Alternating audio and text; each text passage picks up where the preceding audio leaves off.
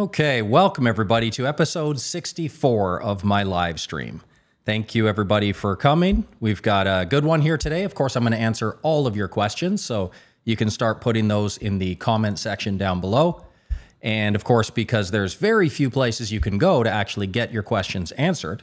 Most people, I mean, you can try to DM them, you can try to get them answered, but very few people in the investment world will. So of course, don't pay me, don't super chat me. I don't want your money, but the payment for the live stream is definitely give the video a like. So if you are here, I know that little like button is staring at you.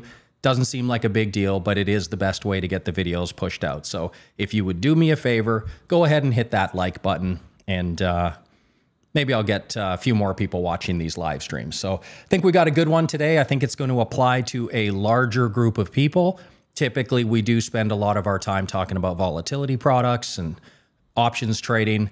But today we're going to branch out a little bit further, and we're actually going to be talking about leveraged ETFs, which is something that even if you're not a volatility trader, it is probably a topic that will be interesting to you. So here's the rundown here. Of course, that's going to be the first thing we talk about.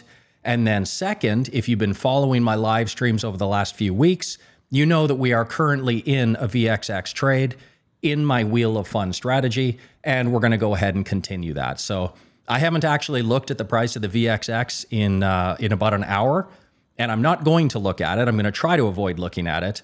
And then we're going to go ahead and continue that trade based on where that VXX is sitting. So of course, I'll recap the strategy a little bit and get you up to speed if you missed them. And then, of course, the live Q&A. Of course, you can ask me anything you want. You can ask me, oh, that's not the right one. You can ask me about my interests. Wow, massive fail early on. I haven't hooked that up yet, sorry. You can ask me anything on topic, off topic. You know, obviously people ask about volatility stuff all the time. But, you know, if you just want to hang out and chat with us, that's fine too. I'll answer any questions you have. And if you want to try to get me canceled by asking some, you know, awkward questions, I'll go ahead and answer those as well. So let's get started talking about leveraged ETFs.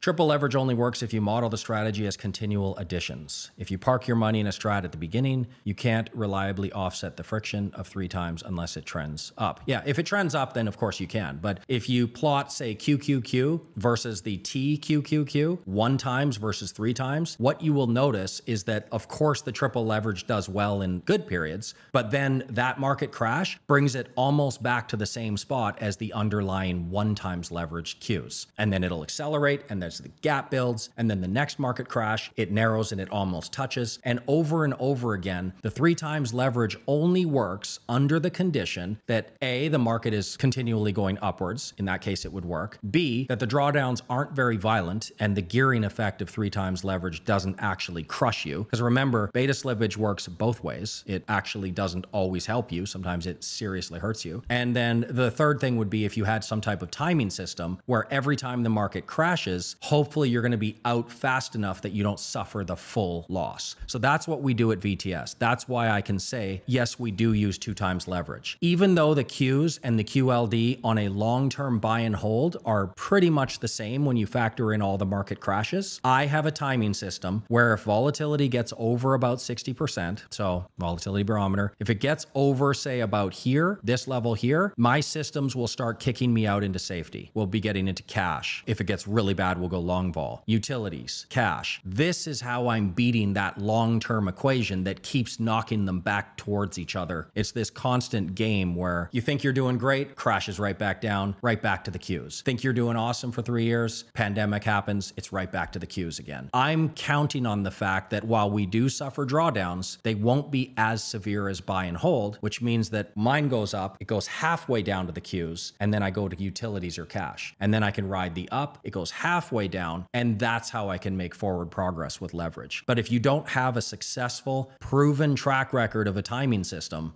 leverage doesn't improve performance. It just doesn't. It gives the illusion of performance in a bull market, and then you find out very quickly that, oh wow, I didn't have an edge at all. It met right back to where I started from, right? The old dreaded give back. All right, so that was just a short clip from a few weeks ago answering some questions about leverage. They come up every single live stream. And of course, I put that up, I gave that answer, and I just had a million follow-up questions. So I thought I would go a little bit deeper, and I'm really going to illustrate exactly why leveraged ETFs are probably, for most people out there, very dangerous. You should probably just avoid them. Like I said in that little clip, there is the condition that if you are exceptionally good at managing risk, that they could perhaps provide some value to your portfolio. But I'm going to explain exactly what's going on with these leveraged products that sometimes people don't fully understand. So the first thing that we're going to look at here is I want people to understand that leveraged products doesn't actually just mean that it's 2 times or 3 times the actual performance. That's not what these things are. It's a daily rebalanced fund. So it's not like it's just a 2 times product is double the annual return. And if you have a strategy that makes, say, 10% a year and you plug in a leveraged ETF, well, there you go. Now you're going to make 20. It doesn't actually work that way because it's daily rebalanced, which means that in a bull market, that daily rebalancing is going to help the leveraged funds where, of course, you're going to be deploying the full amount of capital during a good period and it's going to go up really fast. But during a bad period, of course, it's daily rebalanced as well. So you are on the hook for the full brunt of that downturn as well. And that's going to really hurt the leverage products in a drawdown. And what do we know about most ETFs, most investors, most strategies out there? It's the drawdowns are significantly worse than the actual rate of return. So in the end, you're actually looking at something that's going to provide less bang for your buck and add more risk than is necessary. So here's a quick example of the QQQ, the Nasdaq, and we're going to be talking about the Nasdaq pretty much throughout the day here. And its return, as you can see, 17.76. This is buy and hold since January 2012. Now, the only significance there is that I also launched VTS in January 2012. So a lot of my numbers get dragged back to that date. But this is what we're looking at in a drawdown of 35%. That is the blue there. You can see it. Well, the 2 times Nasdaq, the QLD, the annualized return, you look at these numbers, you think, well, 17.7, shouldn't it be around 36, 35 and a half? Well, no, it's 30. And the drawdown is significantly higher. Now, this also isn't double, but later on, I'm going to show you the math of why this is way worse than double this of the drawdown. All right, just mathematically. And then, of course, the triple Qs, well, it's not 55% return, 3 times the Qs. It's only 38 with a massive drawdown. So that's what's actually happening with these leverage products. Remember, it's daily rebalancing. So why this is important is because mathematically, drawdowns always hurt you more than the gains are beneficial. Right? This is something that I always say. Losses are more costly to a fund than gains are beneficial. So if you have a 10% drawdown, mathematically, you will now need an 11% subsequent rate of return to get back to break even. This is just how it works. If you have a 30% drawdown, well, now it's more severe and it requires 43% to get back to break even, right? And it goes worse and worse. 50%, now you need to double your money, 100% return just to get back to break even. And then again, the TQQQQ, well, how many Qs did I say? 4, whatever it is. 80% drawdown, 400% subsequent rate of return just to get back to break even. Now, I'm not going to go into this in a whole lot of detail here. Math is pretty boring stuff for most people. But if you want a simple formula for how to calculate this and illustrate why it's so much more severe, the Qs had a drawdown of about 38%, right? So you can just plug it into a very simple calculator and you can figure out the subsequent rate of return that you would need to recover a 38% drawdown. It's about 60.75, right? The triple Qs here, 82.44% drawdown. So now it doesn't need 180, which is triple this. It needs 469% rate of return to get back to break even. This is why those leveraged products always end up back at the same place. It's because, sure, they do great during good times, but just the sheer math involved and the gearing effect of these leveraged products, you can be sure that these drawdowns are going to be much more punishing. We actually have an example from this past, say, 2 years. So this is the QQQ. No leverage. This is just the underlying Nasdaq index. You can see maximum drawdown, and this is, of course, as of yesterday. I've updated all these numbers. So as of maximum drawdown in 2022, 38%. There's that number. It obviously would be very uncomfortable to suffer that, but that's what it did. Current drawdown, it's actually getting reasonably close to breaking even, 7.85%. It's not a whole lot more before we can say that the Nasdaq has recovered from that drawdown. But again, because of the gearing effect and the negative impacts of drawdowns, it actually has to have an 8.5% return to get back to break even. Starting today going forward, it needs 8.5%. Well, what if we look at the QLD?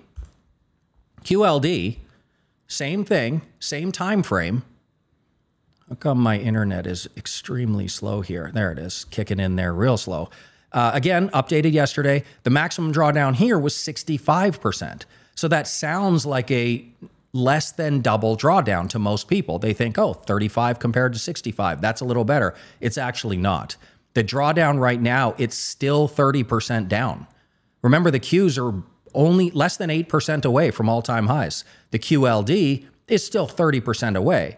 And starting today going forward, still 42% away from breaking even. This might take a while. The Qs might recover, but the QLD, it's going to be a while. What about the 3 times leveraged TQQQ? That's hard to say, actually. Maximum drawdown, 82.44. Currently down 53%. This is probably surprising to people to see it visually, right?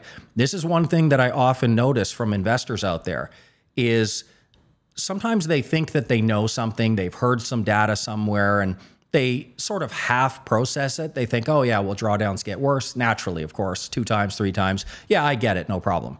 But they've never actually seen it. They've never actually illustrated it, and they've certainly never actually traded with it. So a lot of times they get blindsided by thinking that they knew the information, but to see it visually so starkly here is, wow, that actually is a significant difference. Because the TQQQ still has to make 113% return from today going forward just to get back to break even. So the person who's doing the regular Qs, sure, their long-term return might have been a little lower because the good periods weren't as bad or weren't as good. The bad periods are nowhere near as punishing. That's actually what's happening with these products. So the one thing that I said, I'm not trying to dissuade anybody and say that you definitely can't use these things. Maybe you can, but the one thing that you need, remember from the clip in the video, you need a timing system that gets you out of those drawdowns. You can't avoid them all. I mean, when you're talking about leveraged products, you have to expect some drawdown, right? The TQQQ on its own had a single day of down 35%. Like these things can really, really move. It can go up 25 or 30. I think 27.50 or something was the biggest up day, 35% in one day. So you're talking about things that can really move. But what you need to be able to do is you have to find a way to avoid the drawdowns. So for me personally, in our tactical or defensive rotation strategy, we actually do use the 2 times leveraged Nasdaq. Now, that might sound contrary. Didn't I just say that the risk is too bad? Well, no, not really, because I'm being tactical. We are not buy and hold investors. So what we're doing here is we're essentially using my volatility metrics, and we are rotating in and out of safety and aggressive QLD based on market conditions. And this is how I'm actually producing a better rate of return with the much more risky QLD. It's because I'm only in it about 60% of the time. And when volatility gets to about 60% or higher, I'm going to duck out into the XLU, which is a utilities ETF. And if it gets really bad, of course, we're going to go to cash. Now, you might be thinking, well, that's a pretty big drawdown. Well, the reason that that happened is not because we didn't cycle out. It's because, unfortunately in 2022, some of our safety positions also got hammered. You can see that we did rotate out into utilities, but it wasn't overly helpful as it happened. Most years in the past, we've rotated into safety. The safety positions have performed reasonably well, and we can be completely flat through all these market crashes, right? 2015 didn't lose anything. 2018, both of them, Volpocalypse and Q4. 2020 pandemic didn't lose anything. I've been very good at managing risk, but of course I am subject to what the underlying air quote safety positions do. If you want to see some real ugliness, this is the 20-year Treasury TLT. Now, there are people who are rotating to this into safety in 2022, getting absolutely destroyed. We didn't use the TLT, but we do use things like IYR, which is a real estate ETF, obviously some ugly stuff there. And like I said, XLU being our main safety for that strategy, safety and cash, yeah, we kind of got hit a little bit. But you can see our strategy as of yesterday, and the QLD is actually up quite a bit today, so I'd have to recheck it, but we were only 2% away from all-time highs in our defensive rotation strategy that uses the QLD. But the QLD itself, well, it's still 42% away from the all-time high. But because we are tactical, and yeah, we'll suffer maybe half the drawdown, 43 compared to 65 is a massive difference, as I can show you in a second. But yeah, we didn't suffer the full brunt of that drawdown. So now that we've recovered quite a bit in 2023, strategy's up 70%. We're basically at all-time highs again in this strategy. That is only possible if you have a system that can actually rotate out into things that are going to be safer than the full magnitude of this ugliness. If you don't know how to exit to safety, and if you don't know how to reduce these drawdowns, it can be very punishing. Like I said, if you want to see the very quick math on that, now we're comparing my defensive rotation, which had a 43% drawdown. Sounds like it's not a whole lot of fun, and it wasn't. But it requires a 76% return to break even, which we have made this year in 2023. So we're basically back to break even. It's been a big year for that strategy. But the QLD buy and hold, 65, again, a lot of people look at these numbers. They think they're very close. Wow, 65 and 43, that's actually pretty close. You didn't reduce the drawdown by that much. Well, look at the difference that it makes when you actually look at real-time compounding of money. The QLD needed 187% return to get back to break even. It's not even close to that this year in 2023. That's why this strategy is still down so far. So this next part that I want to present, this is basically answering a lot of the questions from VTS members specifically about why, because I just showed that we use the 2 times QLD, why wouldn't we just jump in and use the 3 times Q, or the TQQQ, right? Why wouldn't we use 3 times? Well, you could, but the truth is, even for somebody like me who has demonstrated over 12 years to have very good risk management, it's not a perfect world, right? Okay, so first of all, this is the spreadsheet performance. My live performance is a little better than this. You'll see these drawdowns, mine are a little bit lower. So it just so happens that my live trading has been a little better than my spreadsheet strategies, which is rare, I suppose. It's, you know, not to toot my own horn too much, but that probably means I know what I'm doing and I'm able to manage things correctly. Because you know 99% of backtests just fail in live trading. But my live results are typically slightly better than my backtests. But this is just the spreadsheet. So I can look at all the minimum drawdowns and whatnot. So this is using 1 times leverage.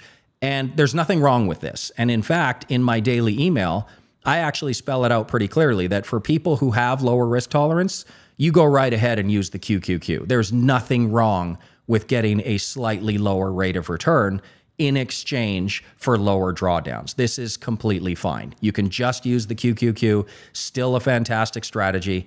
And you can see the 3 drawdowns here. The reason that I show all 3 of them is because I designed my own risk-adjusted return metric called the VTS performance score. The reason I did this is because I really don't like the Sharpe ratio, which the financial industry uses. The Sharpe ratio uses a standard deviation of performance that includes up and down performance, which of course, that's pretty meaningless. If you have a really good stretch of months, that could actually hurt your risk-adjusted metric. So Sharpe ratio is kind of garbage. You could use the Ulster Performance Index, which is definitely much, much better. It only uses negative. But I designed my own VTS performance score to really get at the heart of the investor experience. It's really those max pain points that we're talking about, the maximum drawdowns. So what I do is I essentially do the average of the 3 largest drawdowns. So I take my alpha over a risk-free rate and I just divide by that number. Higher the number, the better.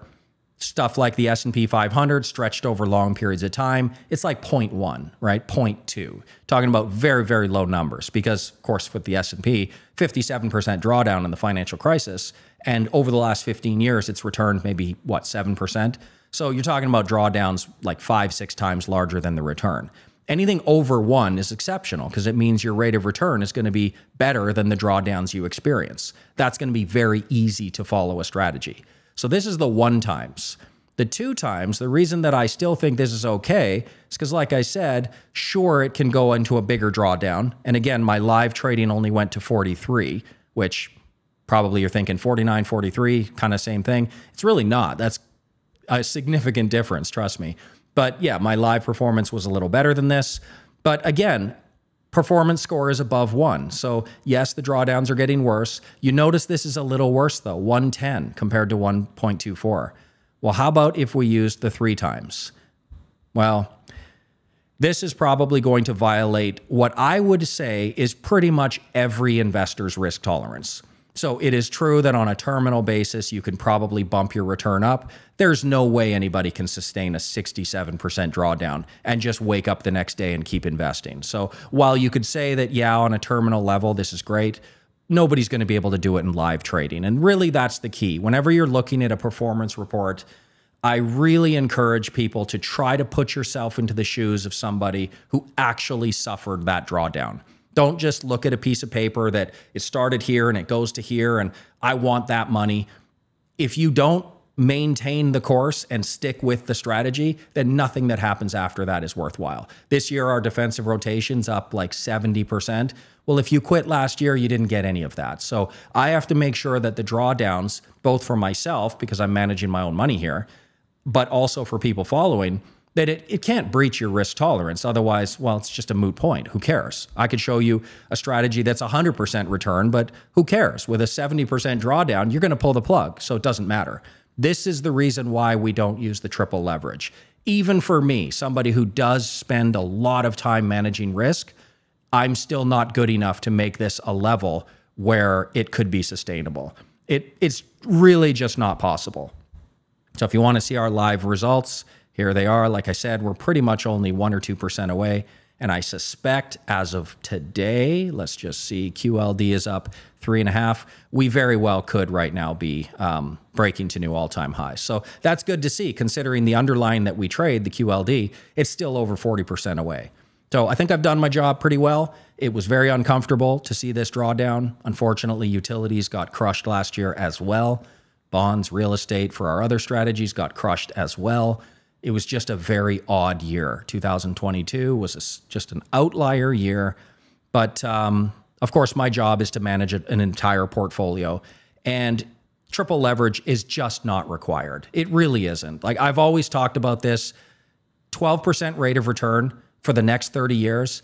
Everybody's going to retire a multimillionaire if you do that. Just save a little bit of money, make 12% a year, and you're going to compound your money and it's going to be fantastic. You don't need to have triple leverage making 40% a year. It's really not necessary. Now, I'm not trying to reduce this to 12. If it happens to be 20, then great. But trust me, 12% a year is plenty to get everybody to the retirement finish line. And, you know, it is what it is. So I personally don't actually think that very many people should be dipping a toe into the leveraged ETF world. And it's also another reason why I'm always talking people out of shorting volatility, at least for the first few years of your experience, of using the UVXY, about using undefined risk options like selling calls or straddles. These are just all terrible ideas. Until you have several years of a proven track record of reducing drawdowns and not getting caught, you know, unprepared. Because you got to remember that short vol strategies like that, they can move just as fast, if not faster, than the leveraged Nasdaq. So you're playing in a world that, you know, probably not ready for. If you've got a long track record of avoiding risk, do your thing. I'm not here to talk anybody out of anything. I'm just being the voice of reason here. And drawdowns is the name of the game. If you want to improve your rate of return, you don't chase big numbers. You try to reduce your drawdowns.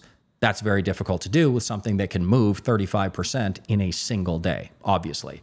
So now I just want to go on a little tirade here because something has been stewing inside me.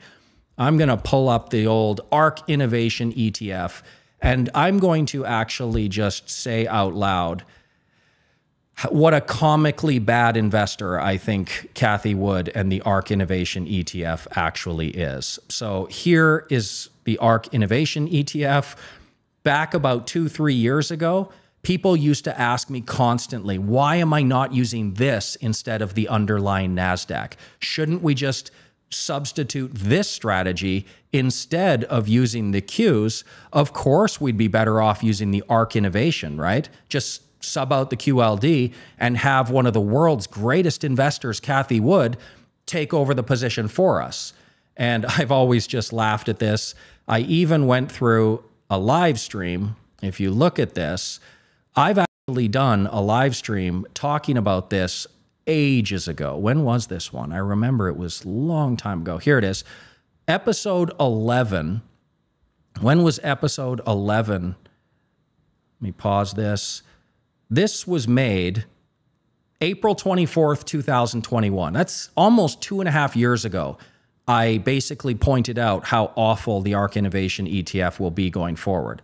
I pointed out that for the first 7 years of its existence, it underperformed its benchmark on a buy and hold basis. This is not good at all. To take on that kind of risk, you can see the same pattern happening. During bad periods, it's worse. During good periods, it accelerates. Of course, a blindfolded monkey could have done well in 2017, so she did okay and it recovered and then it crashes back down. This whole thing can be chalked up to one single good year.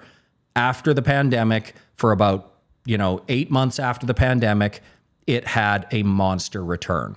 But I definitely pointed out that in the future, this thing is going to be terrible. And you can see what's happened here.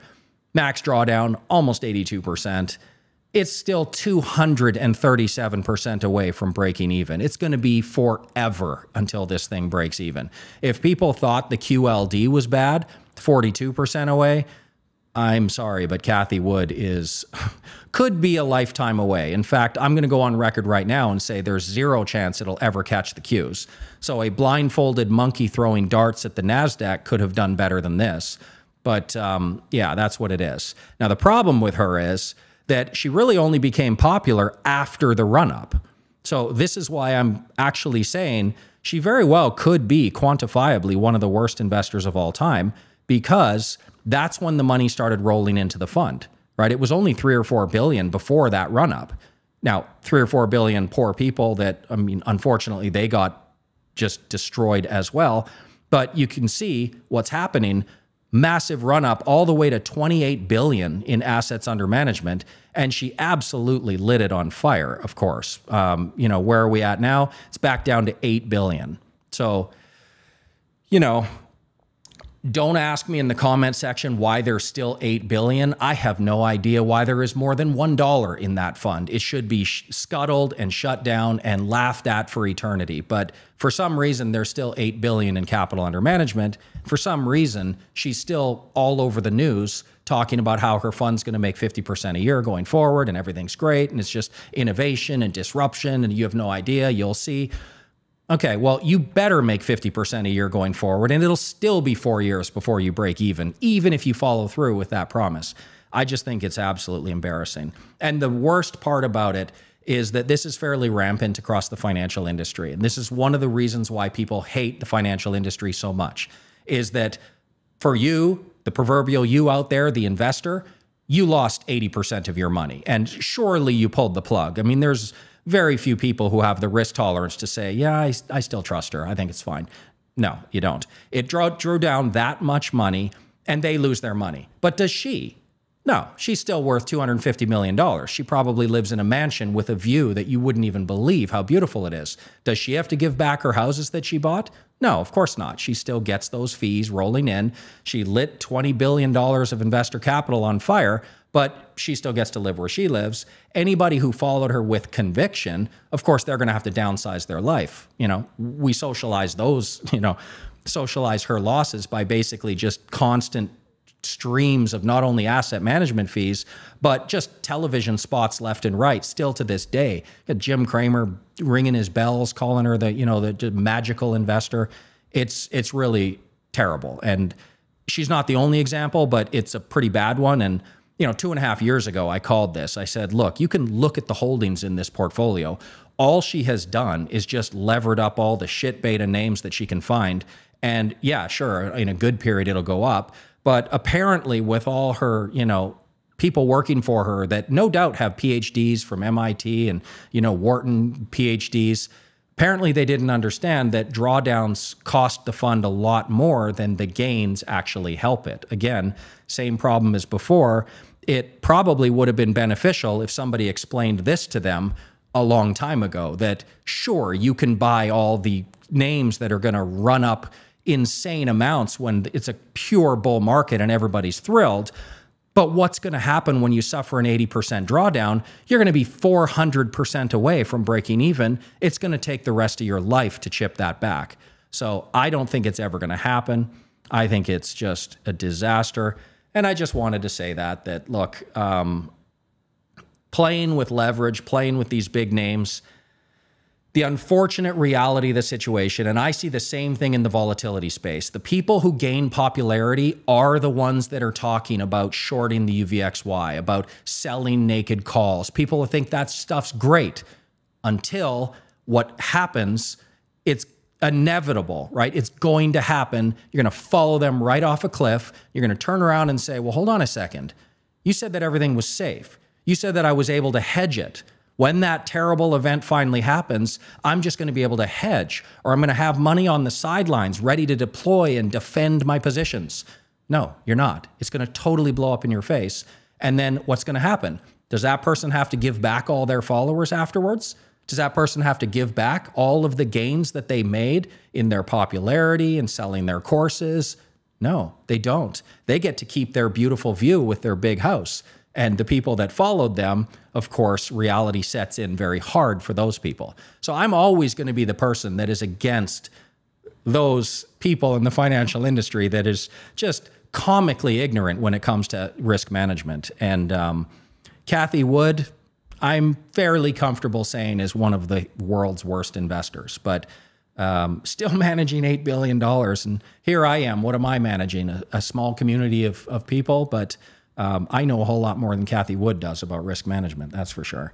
So there's my rant. Ordinarily, because I'm a really polite Canadian and I don't like to insult people and I don't get into online beef, I don't really have any haters. Ordinarily, I would say, oh, sorry, I was a little bit harsh. But in this case, Cathie, I want to say a lot more, but not like anybody like at that level is ever going to look at my tiny little live stream. But it is definitely worth saying that risk is only fun during the bull market. That is not going to be a whole lot of fun when the wheels come off and the reality sets in. Oh, wow, they didn't have any idea what they were doing. They were just talking about big risk, $7 trillion of capital injected into the market. It makes a lot of people look like pretty good investors. But unfortunately, no, they don't know the first thing about risk management. So there's my little rant. Hopefully people listened to me 2.5 years ago during that live stream and didn't jump on the ARK board, our ARK train. But let's get into the wheel of fun. So this will be interesting. I have resisted the temptation to actually look at the VXX price, but let's jump in together and let's actually execute today's wheel of fun trade. So we're going to open this up, check out the SPX, up 0.75. Oh, VXX, 23.25.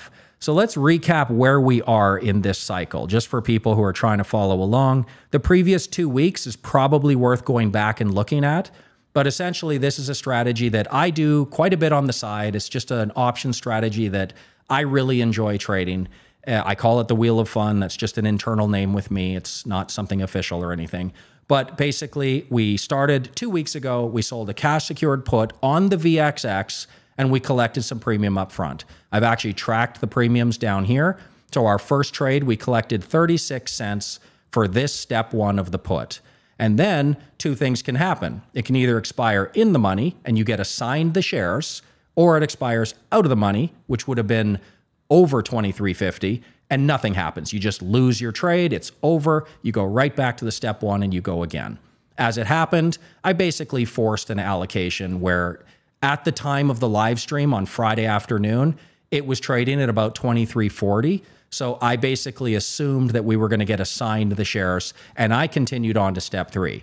As it happened, in the last couple hours of the day, VXX actually did drift upwards, and it expired at about 23.77, I believe. So technically speaking, I wouldn't have been assigned. This strategy works better if you can actually wait for the last 5 minutes of the day. And if I would have done that, it would have just been another easy money and we would have gone right back here. But I forced the issue and I assumed that it did at 1 o'clock in the afternoon exercise. So then we sold our covered call for 63 cents. And now two things can happen as of today. One, it can expire above 23.50, in which case I will lose my shares. I would go back into cash, and surely I would jump right back down and sell a cash secured put on the VXX for next Friday. That's what I would do. But right now it's at 23.25. So that means it expires out of the money. Covered call will not be exercised, which means I keep my shares and I would go back and sell another covered call. You can see the wheel of fun going around here. We are right here. We went to there, it didn't exercise, so we're going to bounce back to here. And again, I'm going to make the assumption here, 23.27. If something crazy happens in the last 2 hours today, and once again it goes over 23.50, technically speaking, that would mean that I lose my shares, but I'll just fake it and make it appear like everything's fine. So we're going to assume that right now, this is the expiration price, 23.27. We're going to keep our shares. And all we have to do now, very, very simple, 7 days from now, so next Friday, make sure you come back and check out this trade, we basically sell a covered call. Now, this is going to be another situation where during my live streams, I do like to have some additional education, and I may not always do the exact textbook trade. And an example of that was this week. So I have the shares at 23.50, right? My cost basis is 22.50. So we're up money. This trade is going well. We brought in 99 cents. We're doing fine. I would say the textbook way to go about this would be to sell the 23.50 covered call, because that's where the shares are priced at, the ones that I own, and I can still get 59 cents. So I could go ahead and go in here and I could get my 59 cents. That would bring my cost basis up to my premium collected to $1.58. My cost basis would be all the way down at $21.92. That's pretty far away from where the price is now. But you don't always have to sell the covered call or the puts or anything at the money. You don't have to, right? 23.50, I don't really have to do that. So in this case, I probably still would. If this was just a standard trade using my own money, don't care about the live stream, I would sell this 23.50 covered call and I would check back next week. Very simple strategy. The wheel of fun is not complicated.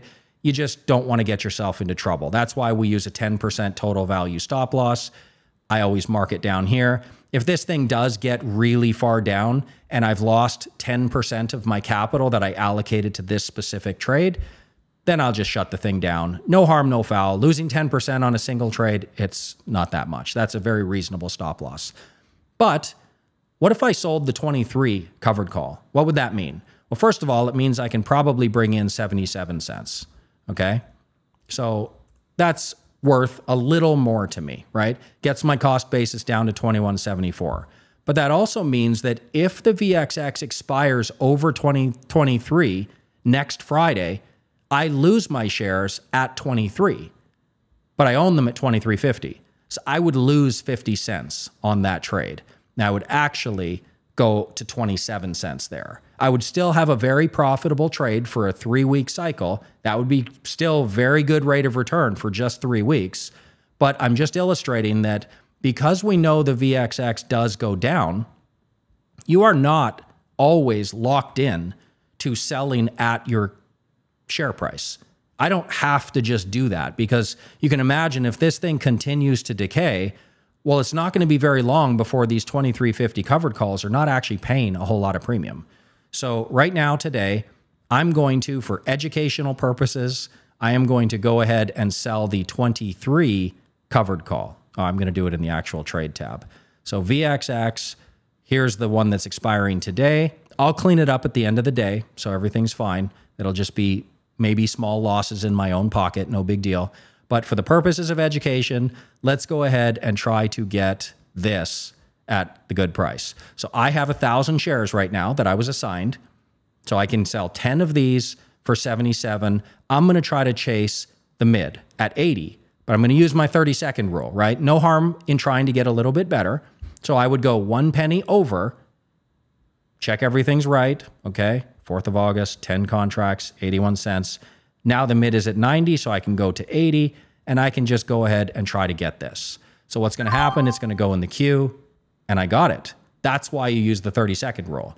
Because if I would have done anything below that, right, what would have ended up happening is I probably would have lost a penny or two. Now, no big deal, but you do always want to get the best price you can. So because it happened so quickly, you weren't actually able to see it. I would wait and I would watch it in the queue for about 30 seconds, and then I would just adjust it one of the smallest increments that you can adjust. So for that contract, it's 1 penny. Sometimes it'll be 5 cents, but I would just go to 80, wait 30 seconds, go to 79, wait 30 seconds. Of course, I want the more the better because it's a credit. But yeah, it went through everything perfectly fine. So now, where are we at? Well, let's put that in. I got 80 cents. Sweet. So we just sold our covered call. So we just sold this cycle again.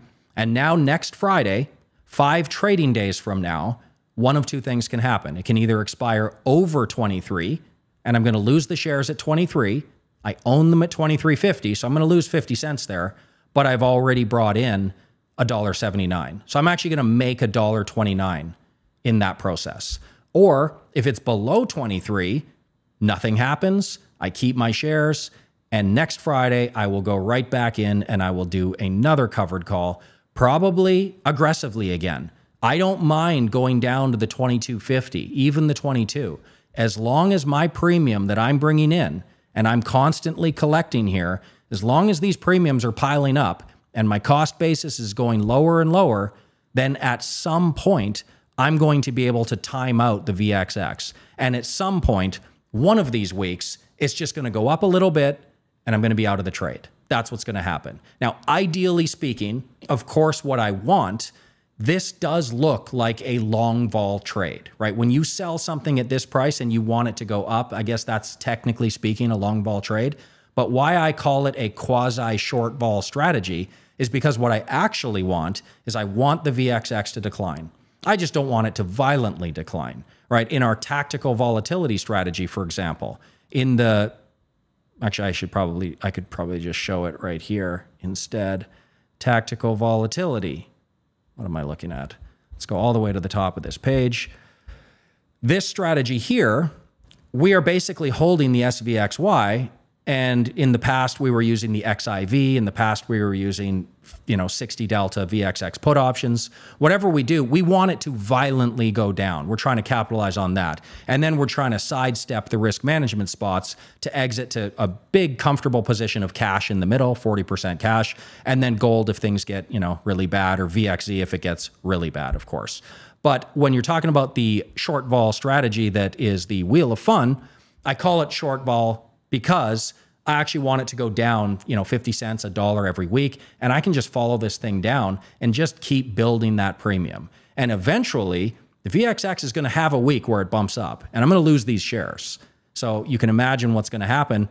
It's possible that at some point a month from now, I'm selling covered calls at 21, 20. It could even go that low.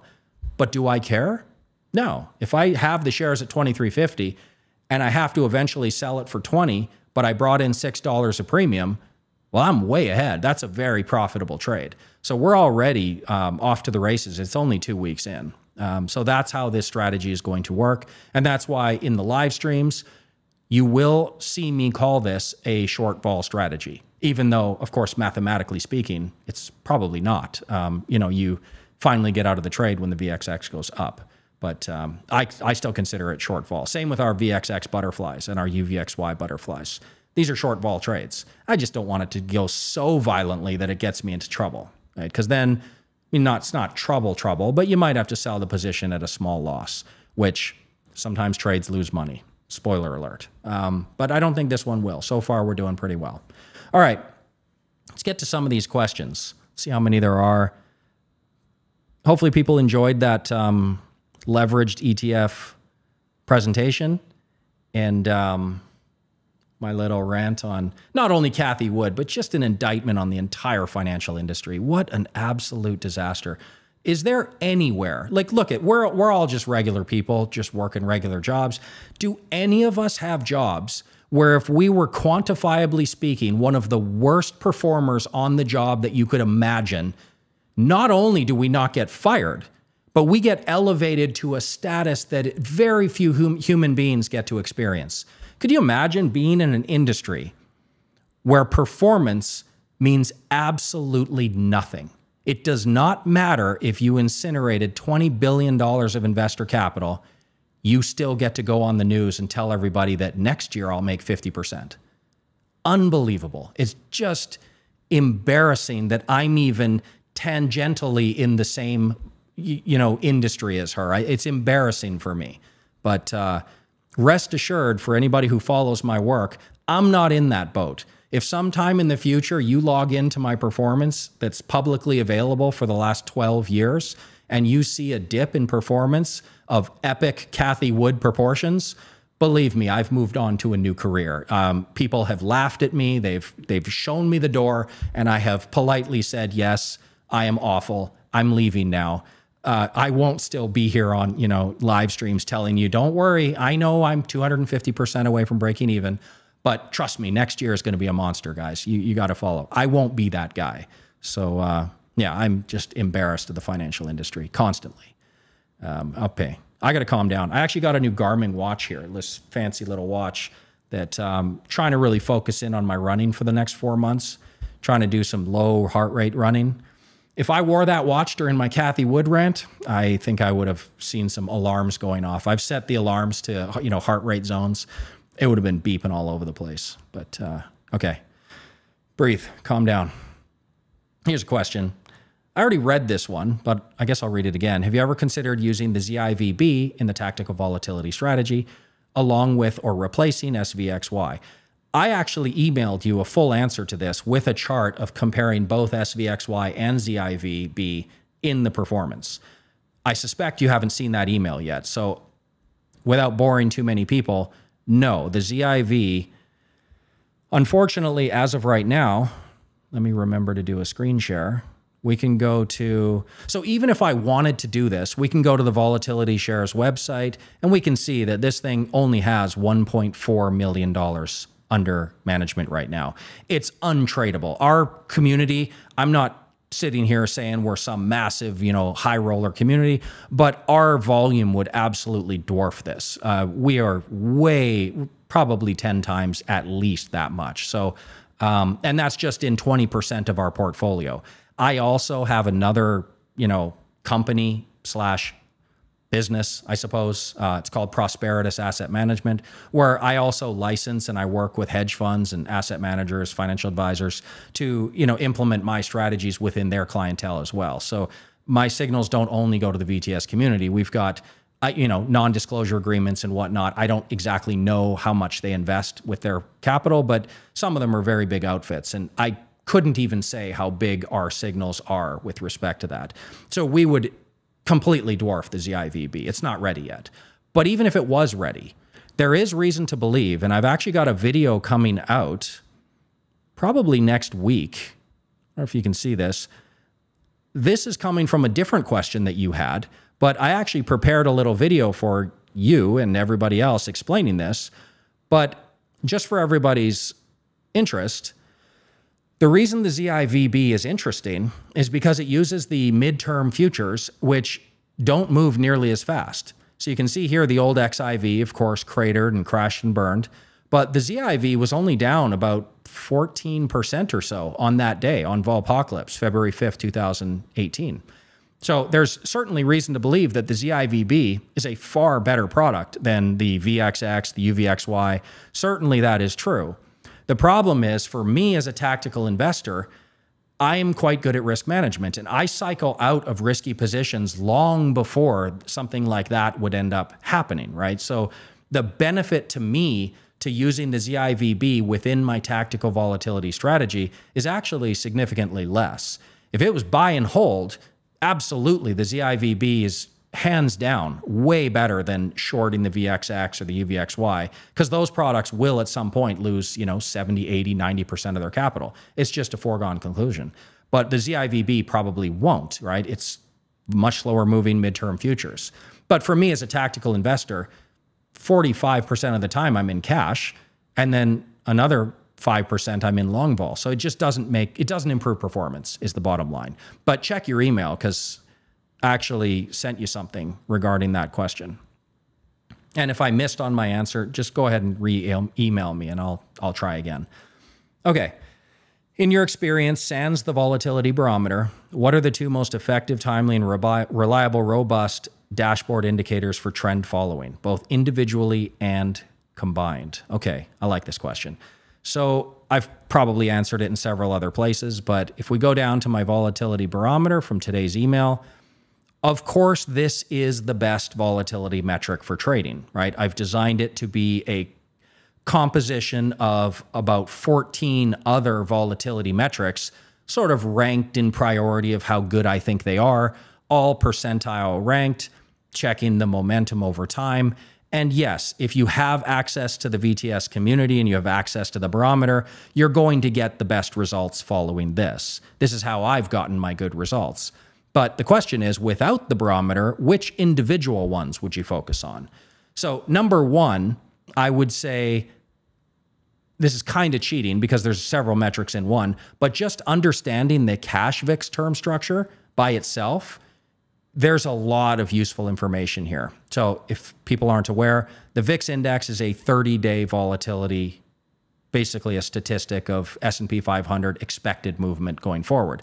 But there are 9-day, 90-day, 3-month, 6-month, and 1-year measures that use the same basically formula and methodology, but they also form a term structure. Now remember that the VIX futures are a freely traded market.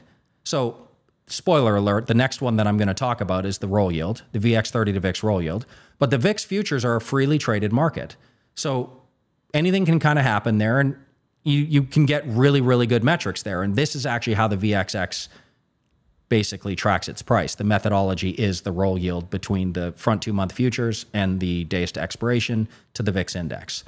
But the VIX and all of these things are in relation to the S&P 500 options market. These are not tradable instruments. These are statistics that are based on S&P 500 options market. So it is a different place, right? So if combining these two, I would say number one is the VX30 to VIX roll yield, because like I said, VIX futures are how this thing is functioning. Number two, cash VIX oscillator, which is my creation of trying to put all of this into one single number. Now, of course, you can break it down and you could just look at the 3M crossover. This is probably the most meaningful, if, gun to my head, all of them. It's the VIX to the VIX 3M. But I designed a metric that basically tries to put everything into a single number, and that's the cash VIX oscillator. So I would say that. And then if you want to talk about a third best, the Traders VRP would be my number 3 on this list. But yeah, you can find a lot of useful information outside the dashboard or the barometer. But the truth is that this basically combines everything that I can think of in the most robust way for trading, specific to trading. If it's above this level, you want to be in these 4 asset classes. If it's in this range, these are the asset classes that historically are by far the best. If it's way down here in the low range, then you got to cycle into these 4 asset classes. That's basically how it works. And it's a specific number, specific threshold that, nothing is certain in the investing world, but the probabilistic nature of those thresholds is pretty high. Statistically, we are most of the time on the right side of the trade. But yeah, I would say number 1, of course, VX30 to VIX roll yield. Number 2, cash VIX oscillator. Number 3, Traders VRP. Okay, it's interesting. If you allocated 5 to 6 million in tactical volatility, how would you efficiently handle the entries and exits of SVXY and VXE, considering slippage and the constraints imposed by daily trading volume? Again, if you were talking about something like ZIVB, it would be the same answer. We probably couldn't do it. But if you're talking about the SVXY with roughly what, I haven't looked in a while, but 300 million under management. And you got to remember too that volatility ETPs don't strictly follow the same rules that supply and demand stocks and ETFs do. The volatility market is based on methodologies of tracking underlying indexes, and they do have, what's called authorized participants that are creating and removing shares to match the methodology to the underlying index.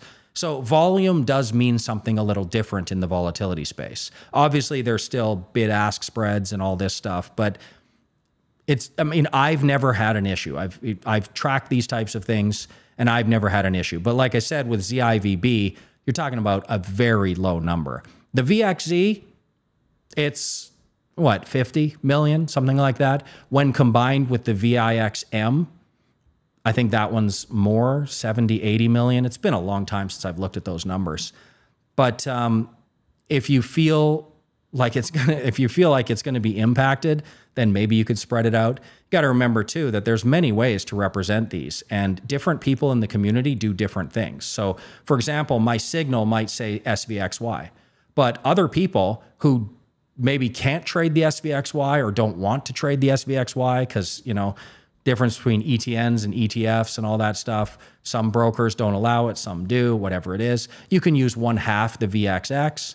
I suppose you could use 1/3 of the UVXY in the options market. You can do 60 delta options, VXX and UVXY that way. We've got Europeans in the community who unfortunately can't access American ETFs, so they do have to use stock replacement with options. So our volume isn't pushing those levels, but I would say it's a non-issue for sure. ZIVB would not. It would make me a little bit nervous. If I sent out a signal, it'd make me a little nervous. Another thing I do want to, just thought of in the top of my head too, you have to understand that the volume isn't consistent all the time. So the only times that we're ever buying the VXZ, the volume is going to be significantly higher at those times. You have to understand that we're only buying it during times of extreme crisis, massively elevated volatility levels. The volume ramps up substantially during those periods. And SVXY, same thing on the flip side. The only time we're ever in it is when it's stable and the market is conducive to short vol. Volume ramps up during those periods as well. So you might see an average volume level, but you know, depending on when you're typically holding it, for me and VXZ and VIXM, it's never been an issue, and I don't think it ever will. You know, if I suddenly started managing $1 billion with my strategy, I don't know, would it matter? Maybe. But let's attack that one when the day comes. Please explain how the Iron Condor backtesting, where to take historical data for option structures, or the Wheel of Fun. Unfortunately, with this one, I kind of have to punt because nothing I've done for over a decade is really relying on backtesting. I haven't really dove into backtesting in probably 15 years, to be honest. So everything that you see at VTS, 90% of it is live trading. Now, I know I don't dig into it because I have no use for it. So I'm not really the person to ask here. What you would probably do is Google, right? Everybody says, oh, I'll just Google it. But I seriously mean Google. There has got to be option backtesting tools out there that have a decent historical data record, right? I don't know them because I don't need them and I don't use them. But that's what I would suggest you do. Make a list of the top 5, watch a couple YouTube videos on it. Try a few of them. I mean, what's the harm in trying? Let's say it cost you $100 for a monthly trial or something. Just give them a shot. See which one you like. Daniel, does your VTS tactical, defensive, and strategic tail risk ever take short positions? No, never. But we do take negative positions, net negative. So where's the trade signals for the day? This one is never going to go short the Nasdaq, but we will cycle out into the XLU, which is utilities, definitely performs better than stocks. So that's a safety position, except 2022, caveat, and cash, comfortable cash. This one hasn't really started yet. We made a few changes, so it's been in cash for a few weeks. But gold in the middle range, mid to high range, performs much better than stocks. It's the only time I would ever hold gold, by the way. Would never hold it over here. And then VXZ, of course, it is not a short, a direct short, because you can't short in an IRA, you can't short in a lot of these brokers. So it's just not feasible. But we do take long volatility positions in this one, VXZ, and we do take long volatility in the strategic tail risk when necessary, VIXM. Again, midterm futures. I love the slow nature of midterm futures. Now, technically, you could replace this with 1/2 VXX, and you could replace this with the same, or 1/3 UVXY if you wanted. Doesn't really matter. But no, we don't ever directly short anything. Even both we're in cash on our options right now. Market seems a little bit running on fumes. But even both of our volatility strategies, iron condors and butterflies on VXX, they don't short either. Those are defined risk options. So my entire portfolio, 100% of it, is tradable within an IRA.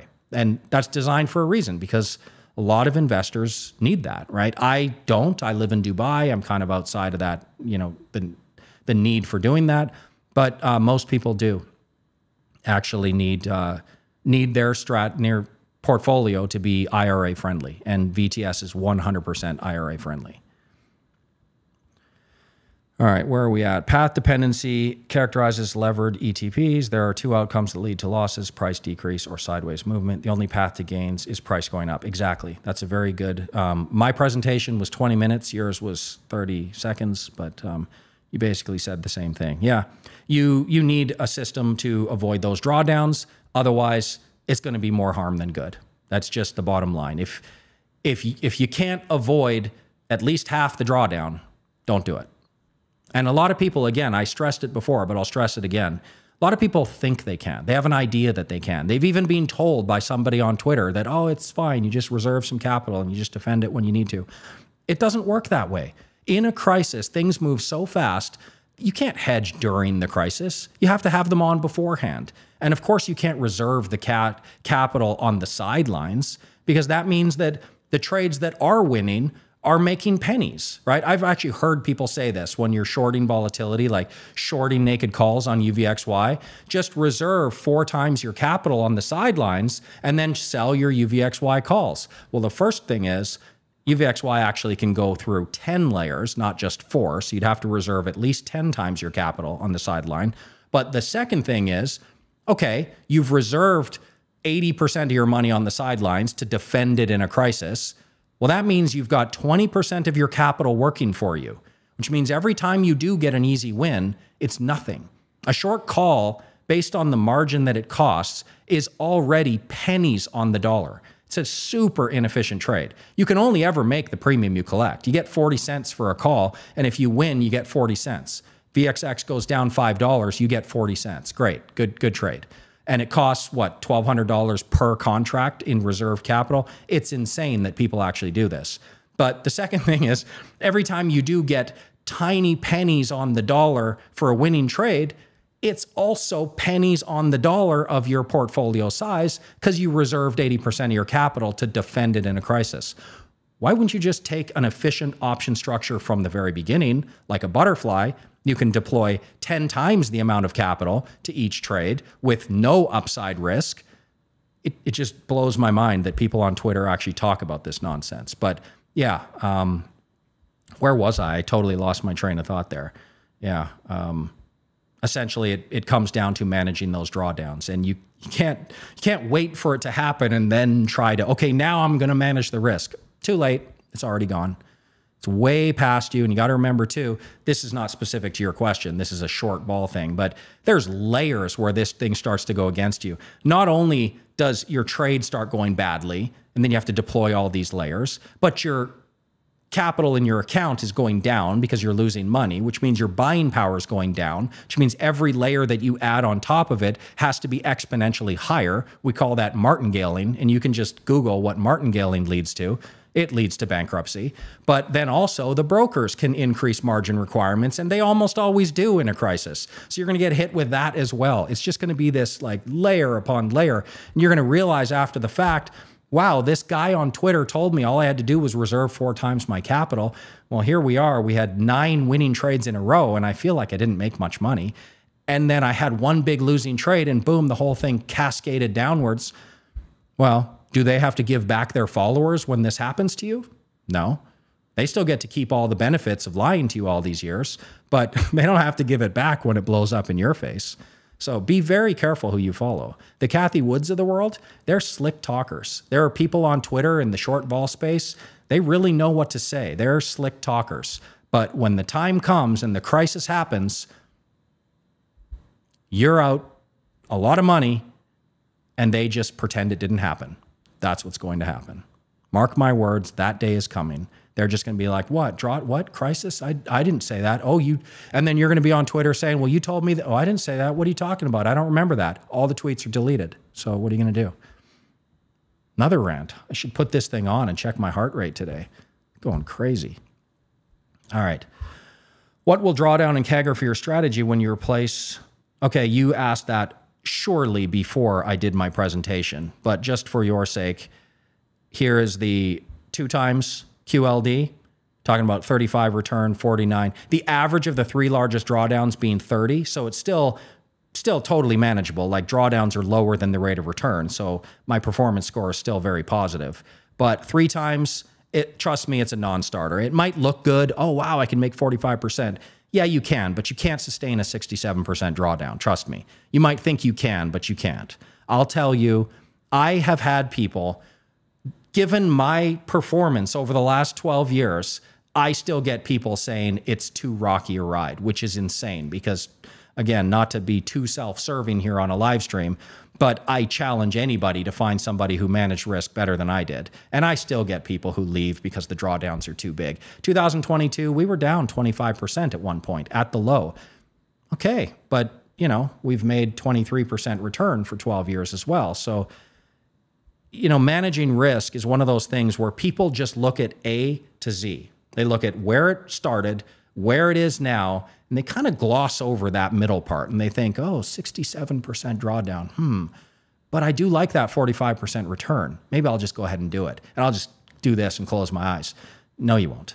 When it happens in the moment, you're going to pull the plug. I guarantee it. So TQQQ,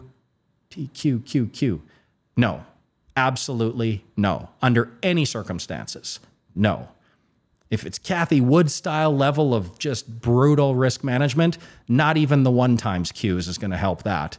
But for me, I'm not good enough to manage the triple leveraged. And look, not to be rude, you're not either. So just don't do it.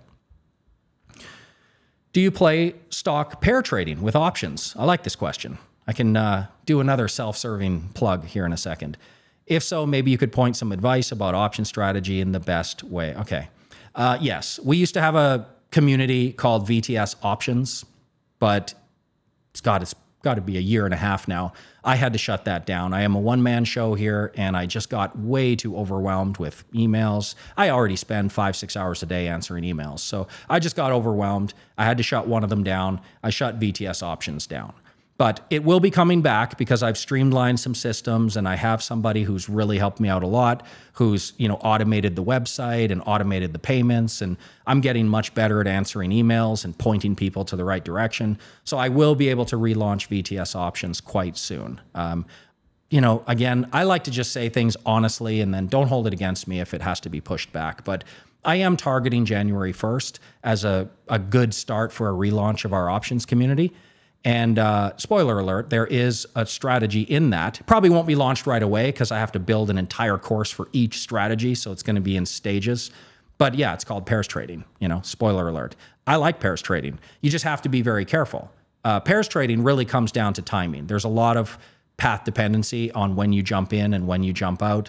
So there's a lot that people need to know. But yes, to answer your question, there are opportunities there to, let's say you double short 2 triple leverage products, or you've got a individual stock like Apple and you think it's going to be awesome, right? So you could maybe go long Apple in a long trade and then you could short the Nasdaq. And that would be, you know, if you're wrong, you don't get your face ripped off. If you're right, you get the Apple outperformance of the Nasdaq. That would be an example.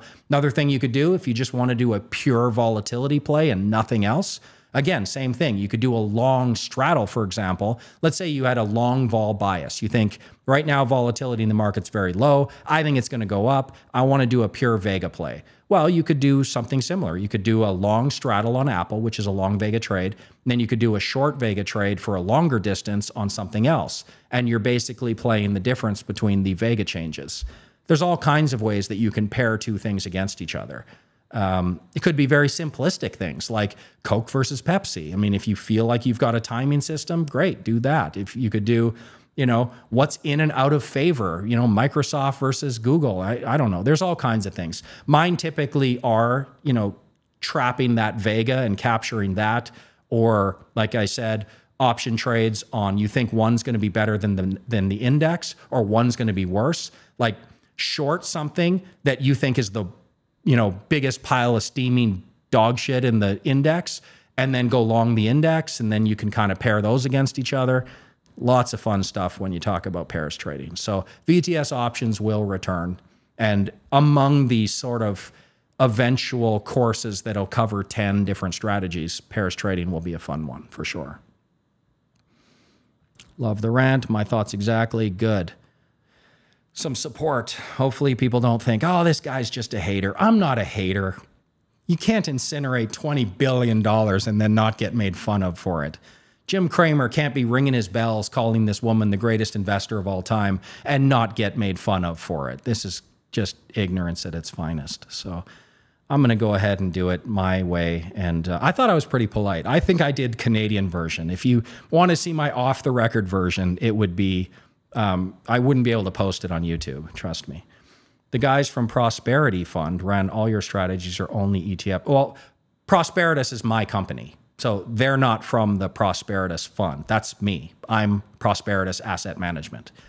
And so I would work with a company. I can't give names or anything like that. Some of them you'd probably heard of, but essentially what we do is, technically speaking, if you were a financial advisor, for example, and I have tons of financial advisors who follow my signals, by the way, and I don't ask any questions, I don't ask any details.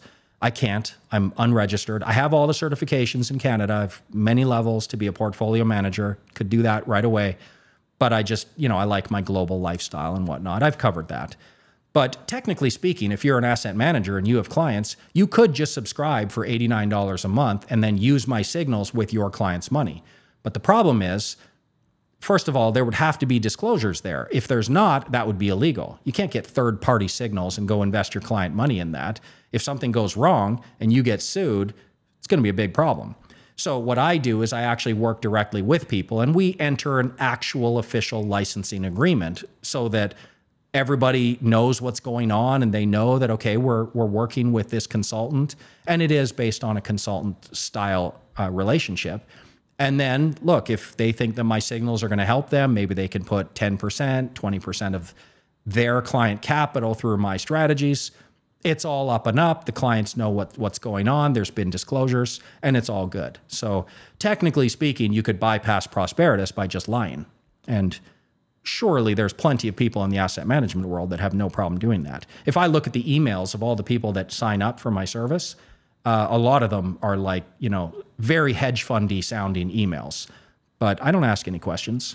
I just have a method. If people want to enter an actual consulting agreement, there's a way to do that. So I didn't mean to give you the idea that I'm giving something away or anything. But yes, they are free to use the strategies any way they see fit. So there are other outfits out there following VTS signals as well. I don't know. Might be $1, might be 100 million. I have no idea. I don't ask. I just help them out. Sometimes I prepare stuff to do presentations for their clients and whatnot. Make sure everybody understands what's going on. But yeah, that's what it is. Prosperitas. It's just a nothing little side thing. I never even mention it. I probably mentioned it twice in the last 10 years. It's not. I don't market it or anything like that. It's just sometimes people ask, and then I go ahead and get into it. There are two streams where you take historical options pricing for backtesting strategy like Iron Condor. I don't know. Are you asking about the actual ThinkBack in ThinkorSwim?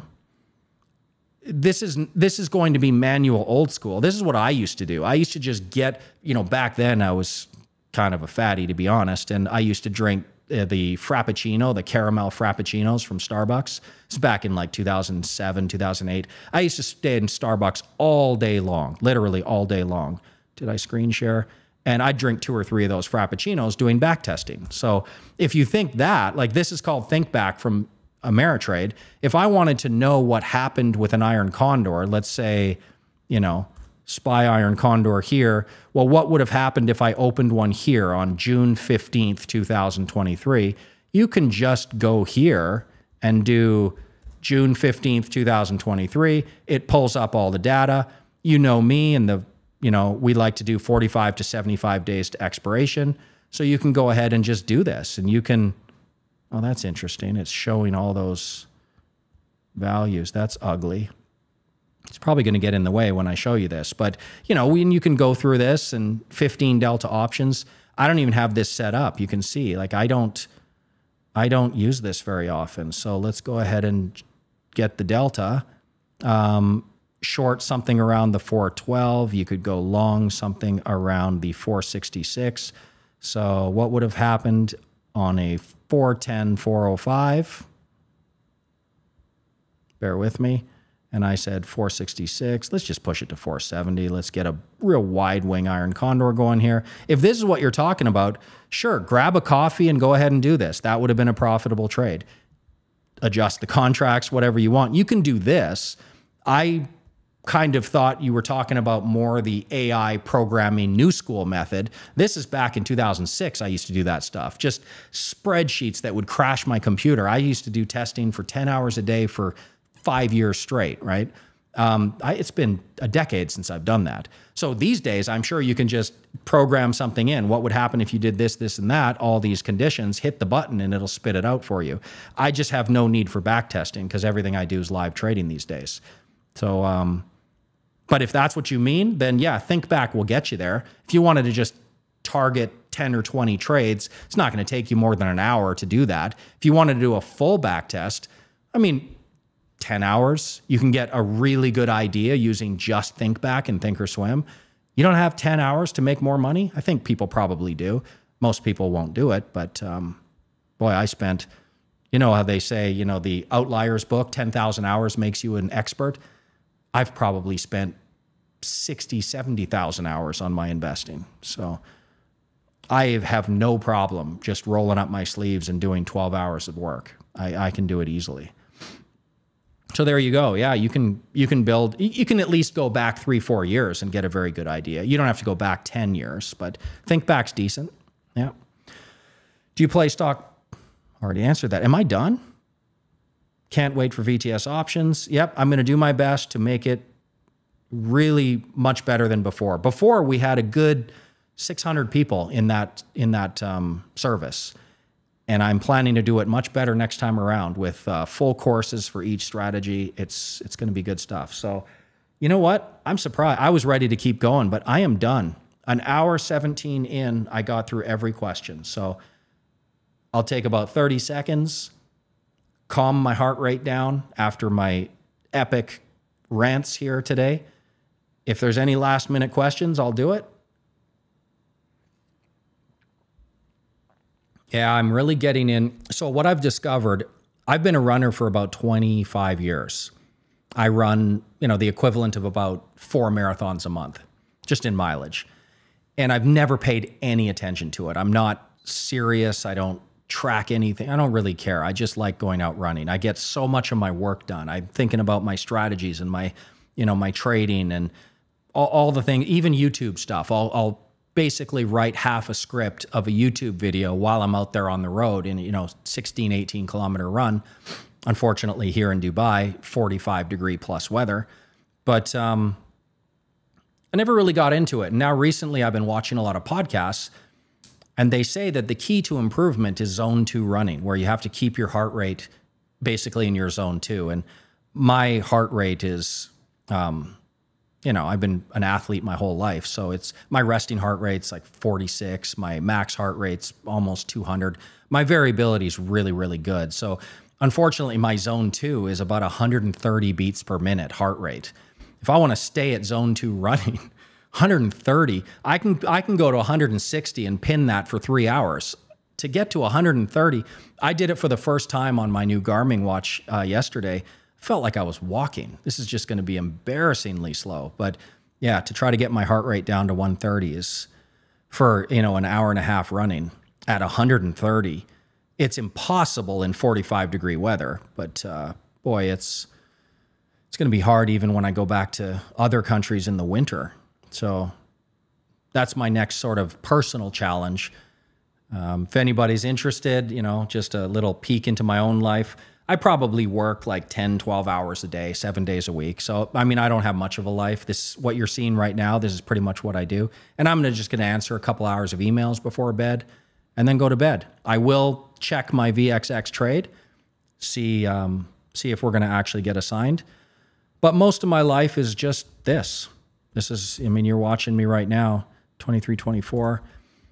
So my hobbies, I'll watch the UFC this weekend because it's a good card. We got Dustin Poirier against Justin Gaethje, BMF belt. We've got Alex Pereira versus Jan Blachowicz. It's going to be an amazing fight. And then, of course, boxing fans, come on. Spence Crawford this weekend. Come on. We've been waiting for that for years. I just hope, I'm a Crawford fan, so he's a little older. It's not what I would call his prime, but I think he's probably still up for it. And so my hobbies, I guess my original point, was basically running, weightlifting, watching UFC. That's pretty much it. So I think it's time. Golfing. I shouldn't forget golfing. I did start golfing again. For about 16, 17 years, I didn't golf at all. Just got into it recently. But yeah, going to try. So you might see a few posts from me on Twitter talking about my heart rate. Don't get me started on all these losers in the financial industry, because that'll push my heart rate and then my watch will start ringing the alarm bells. All right, no more questions. We did it. Decent timing. Thank you everybody for showing up. Give the video a like on your way out the door. There was way more viewers today than likes, so that's not a good sign. And we'll be back next Friday for sure. We have to continue that VXX trade. I want to show you. I am actually curious to see how low we can go with that thing. I think it'd be cool if I'm still making money and still selling covered calls at like 20 and 19. That'd be awesome. Plus, that would mean, of course, the VTS portfolio is crushing it. So that'll be fun too. So come back next week, next Friday, and we will do it again. Prepare all your questions. See you next week.